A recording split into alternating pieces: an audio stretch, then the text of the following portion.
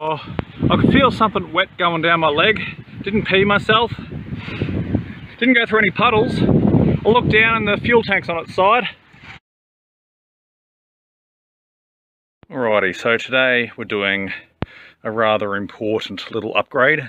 We're replacing this tyre on my little rat bike there, because as you can see, it's worn right the way down to the bands, and it's a small miracle that I didn't get a puncture when I was off-road only yesterday. Also,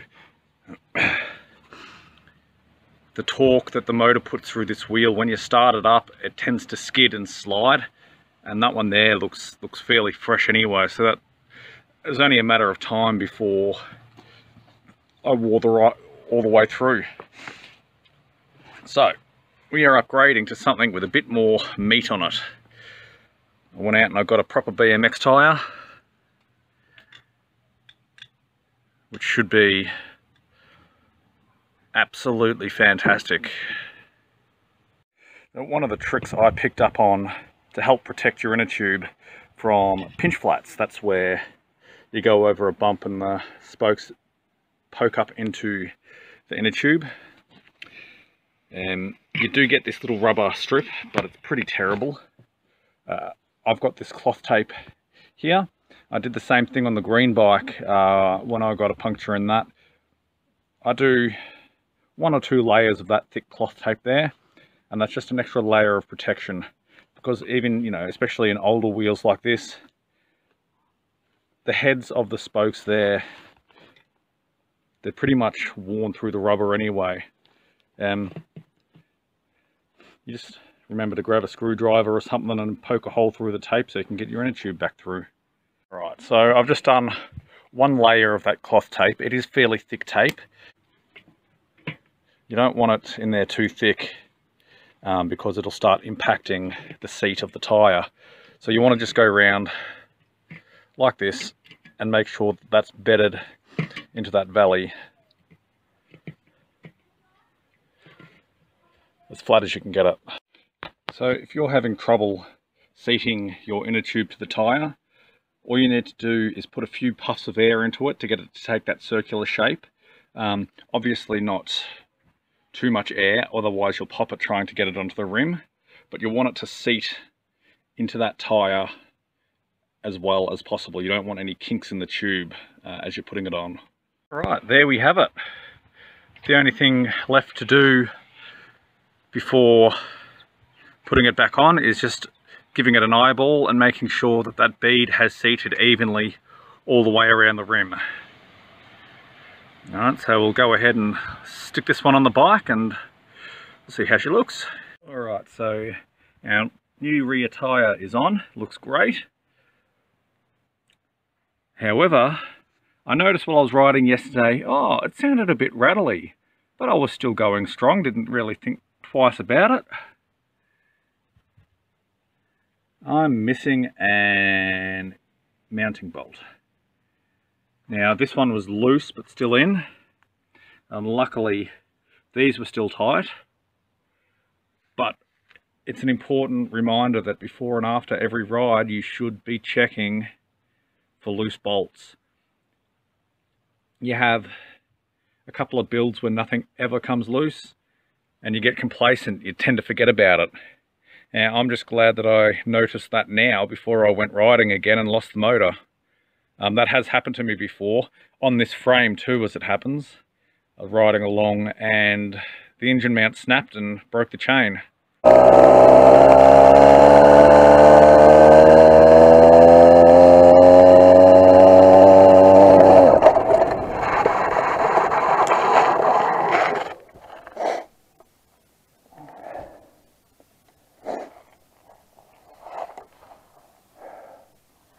There goes my plan for a big ride.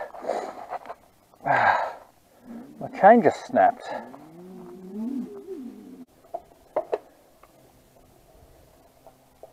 What is that? That's my motor mount. Front or back? That's what's happened. The motor mount's sheared off.